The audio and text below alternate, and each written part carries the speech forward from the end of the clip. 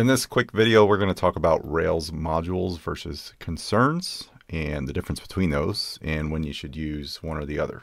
So let's get started. I have a basic Rails app here, nothing fancy, vanilla. I want to show you what a concern looks like. So when you run Rails new, you'll commonly see a concerns folder in your models folder, as well as your controllers folder. And those are kind of the, I guess, preemptive patterns the framework gods who've constructed the framework at Rails decided to, incorporate. So concerns are either loved, in my opinion, or hated. Not hated, but just not used in some cases. A lot of people use like service objects or some sort of shareable component that they'll use in their app in their own way. And concerns I've seen, I think, at least from the Basecamp crew, are pretty huge. They use them like religiously. So you'll see it in a lot of the models. They'll have a lot of included statements, and those are what they're basically doing as far as concerns go.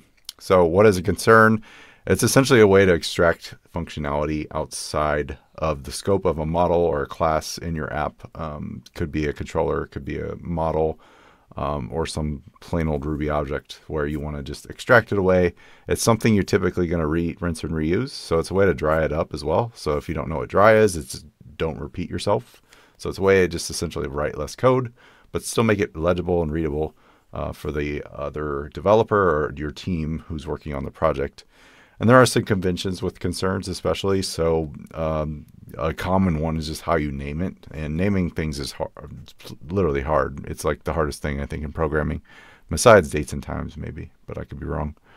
But naming one, it's at least in the world that I've seen, it's commonly a able suffix, I guess is what it's called. So you might have something like sortable, filterable, validatable, paginable, serializable, a lot of ables basically. Some abide by that. You don't have to, but it is one thing that's kind of obvious when you see it. So that's kind of nice. As far as how you would include one in your app, there's no generator by any means to do so. So you could do Rails generate model or controller. It doesn't work that way. Instead, you'd do it manually. And you'd include a concern just by creating a new file in the concerns directory. You might call it like, I don't know, validatable.rb. And that could be just a simple Ruby module. So you just declare it as a validatable, assuming I can type validatable, something like that. Include that in your app. You need to extend active support concern. This is one of the little features so it's integrated into Rails and the framework knows about it. So you'd extend this class of active support. That's one little gotcha that I'm sure you'll miss at some point if you're doing these from scratch. And once you have that, you can do basically whatever reusable functionality you might need in this case. So let's say we have both a user class and an account class, and they both have an email and a password. Maybe there's a team involved. I don't know. But we could do an included statement, which essentially, I'll get to in a second what that means. But included it's a Ruby block. Inside, you can also just do what you would normally do in your Rails model. In this case, we're going to focus on models. So validates presence of, can never spell that word, of, and then we could say email. I mean, you could just do validates presence as well if you're probably more familiar with that. Validates presence, we'll just do email, password, and then presence true, something to that effect. I swear I can't spell that word. C S there. So that essentially gets included in your models as you have them. I don't have the models at the moment, but we're gonna fake it and say user.rb and account.rb. These would probably be run by either creating a table if you did on the command line. So something like class of account. It extends from application record. Again, this would be automated essentially once you create the model, but that would get you the model. So user would probably be something like a authentication gem, maybe devise or something, or you roll it yourself. Okay, so with that installed, we have validatable as our module we can include. So it would essentially be include, just like so. So that gives us that logic on both this model and this model. Just simple as that. That's a concern. So it's just a pattern. It doesn't mean anything other than that's a way you can extract logic from your model, which can get big. And it is a convention to kind of put a lot of logic in models if you can. And you can just include it there and be done. And a lot of the stuff, since it's modular, it makes more sense in terms of scaling. So there's a lot of benefits to that. So like validations in particular. Concerns, you could put them anywhere. I think obviously the default folder is probably the best spot, but you could put them in another folder and include them in another way. I think this is always the simplest, easy solution to do that. I don't think you even need to really tweak a configuration to do something like that. You could just make sure you include it with the path so it gets auto-loaded in the app folder, essentially. So anything in this folder should theoretically work if it's a new folder. Let's see. The included do block. I wanted to mention that. So the included do block is a special syntax for a Rails concern. It's essentially just what you would use in a concern, and allows you to define code that can be executed in that module as opposed to directly in the model. It's just a wrapper for that. So you're able to do it from that space. It doesn't have to rely on the model particular in the host class, which in this case would be either a user or an account model. Let's dive into what modules are. So modules kind of have a similar, look and feel as to a concern, but you wouldn't actually have a concerns directory or anything for those. In fact, these might be something you keep in your lib directory. It's not often you need these, but in some cases it might make sense. A lot of use cases I've seen would be to add a formatter type concept to a Ruby class or a other string class. If you want to manipulate something automatically, maybe you're doing something in finance and you need a lot of currency conversions, or I don't know, fractions, stuff like that. It gets kind of hairy, but you could make like a date formatter. So I'll make a little date formatter RB class. This is a plain Ruby module, so date formatter. And we can do a declaration of, let's say, format date.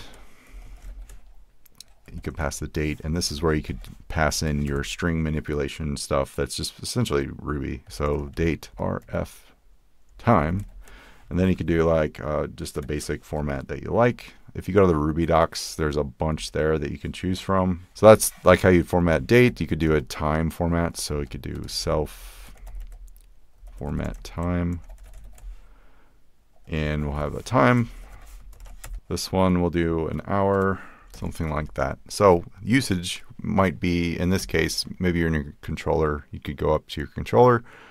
Maybe you have, we'll just use application controller for now, but you might include that module now, which is auto-loaded, date formatter.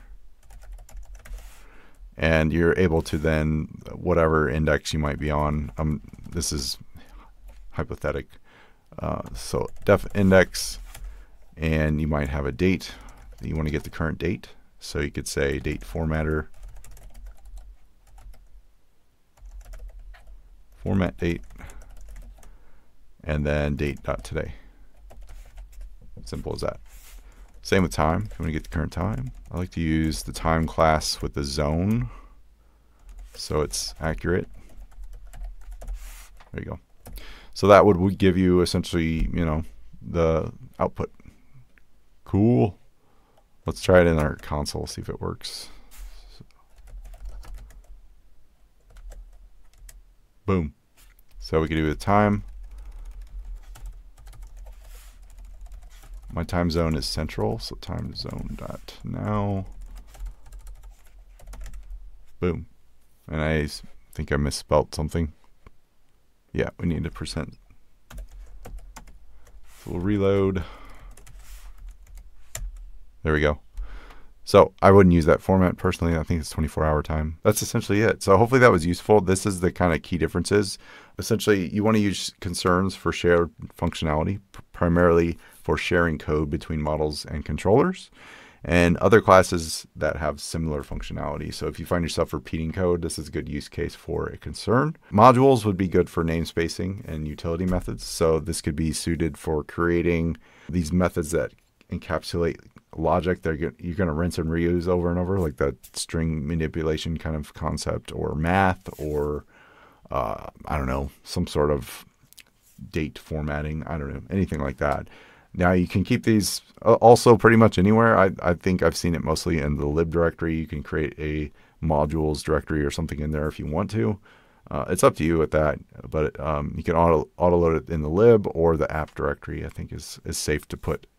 So keep that in mind. You want to avoid using concerns for utility methods that you might use in modules. So if you have those that don't depend on any type of class that's included, like the user model or the account model, where you would maybe include like Ruby methods on those classes particularly, that talk to the database or something, that doesn't make sense for a module. Focus on keeping concerns focused. So if that makes sense, we will basically want it to be very specific to what it's doing. So if you notice the naming concepts of it, like pageable or sortable, it should be focused on that current thing. And then if you need more logic and you start to see yourself, adding more to that thing that doesn't really relate, you might want to make a new module or a new concern that relate to that specific thing. So it's like a single source dependency there.